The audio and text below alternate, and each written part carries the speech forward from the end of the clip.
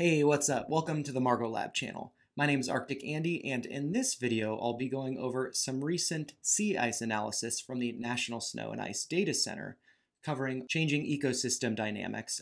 But before I get into the analysis, make sure you subscribe to the channel to support my efforts in making climate science more accessible, and let me know what you think in the comments down below.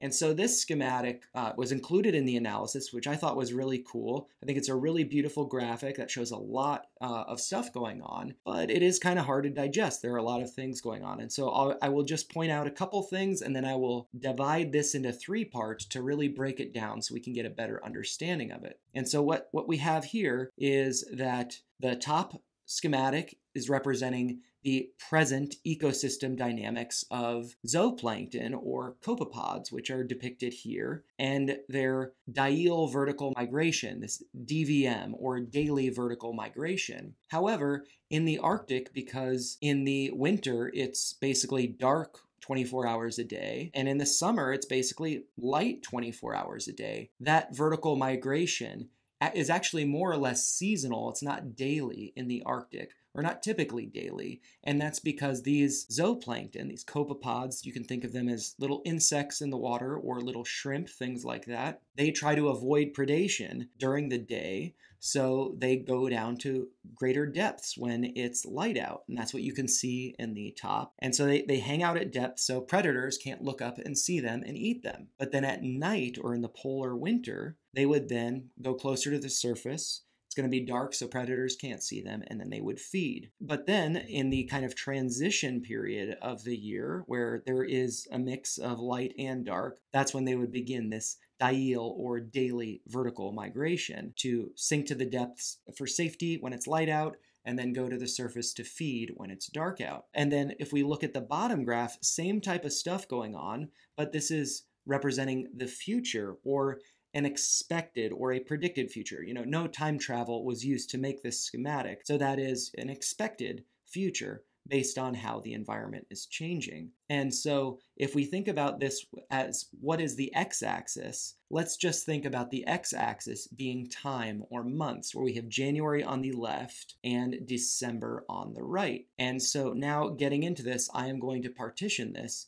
into 3 parts, beginning with the tail end of winter, the beginning of the year. And so what we have looking at the present is that we've got some pretty thick sea ice, and that sea ice is enriched in biological material, whether that's algae that are alive and doing well, or maybe some detritus, or things that's stuck in the ice. There's food there for these copepods, these zooplankton, to feed upon. But if we look in the expected future, there's going to be thinner ice. Because of that thinner ice, it's not multi-year ice. It'll probably be first-year ice. Thinner, there's not as much biological accumulation on that underside of the ice. And so there's less food for those copepods to feed upon. And as a result of that, when the season changes and there starts to be a little bit of light out and they begin this diel vertical migration, those copepods then become predators on Calanus naupli.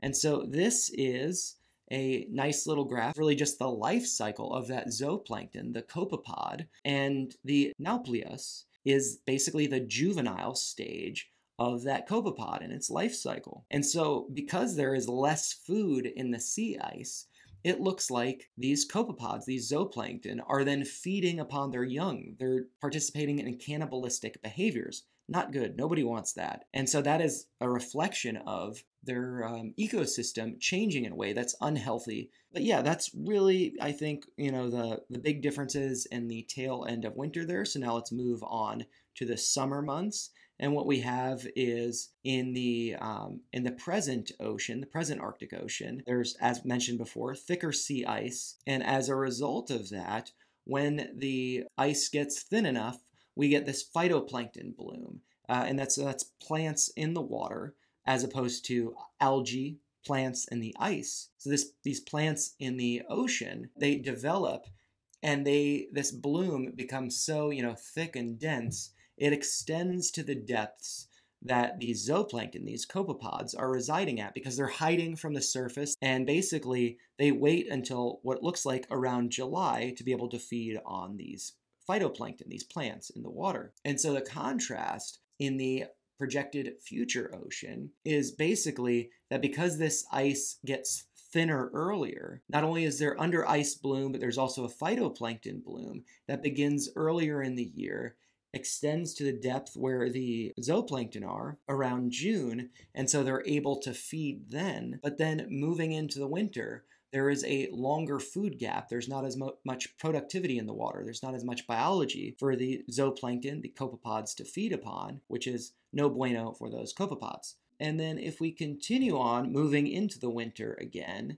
we see that this diel vertical migration begins as we transition from light to dark.